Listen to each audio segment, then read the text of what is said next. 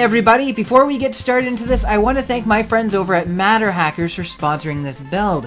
When I started working on this back in November, December, I sent them a picture of what I thought this was going to look like when it was finished.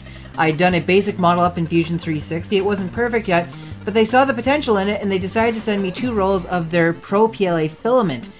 And that filament has made a really big difference. I printed the prototype for this in standard PLA and then this in the Pro PLA, and the difference is night and day. I really enjoyed it. If you want to get a hold of some yourself, I'm including my affiliate link down below, so full disclosure, purchasing it through that does give the channel a bit of a kickback, but I think you'll be really happy with the way it prints, because I know I am.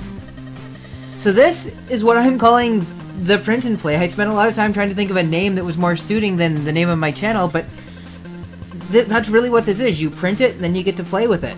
There have been other people that have done 3D printable arcade cabinets before, but I set out to try and make it nice and simple, to make it look really nice, and to make it print in as few parts as possible on a standard size bed.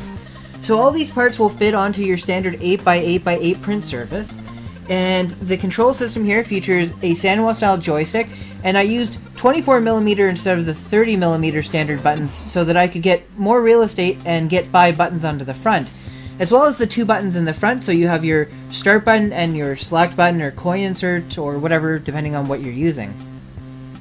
I've got a 7-inch LCD, and one of the things that screams arcade to me is to have a lit up marquee at the top. Now, I don't have the artwork for it yet, but I really wanted to make sure that I could have lighting on the top and have a nice display up here. The entire thing is powered by an Orange Pi PC.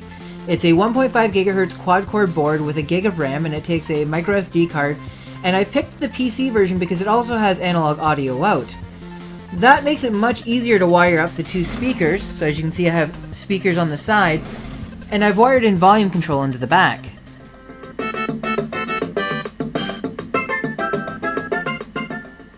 I'm very happy with the audio quality that's been coming out of it. It's very immersive and it's exactly what you need for this type of setup.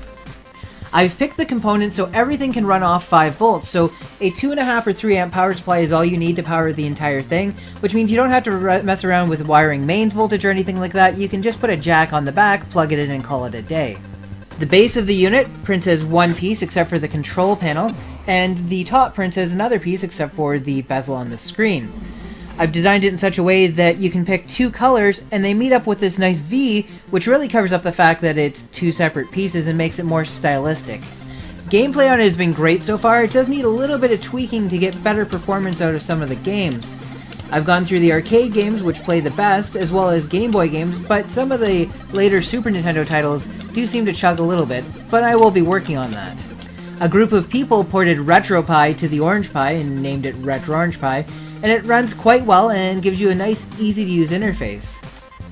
So I really wanted to take some time to show it to you guys and let you know that starting next week I am going to be posting a 2 or 3 part build series on how to build your own, and I will be releasing these parts for you to print free on Thingiverse so that you can build your own.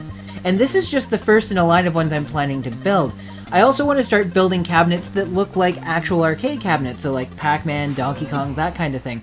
And they'll all be 3D printable, and they'll be targeted for either the 8x8 bed or the bed on the CR10, which is 12x12x16.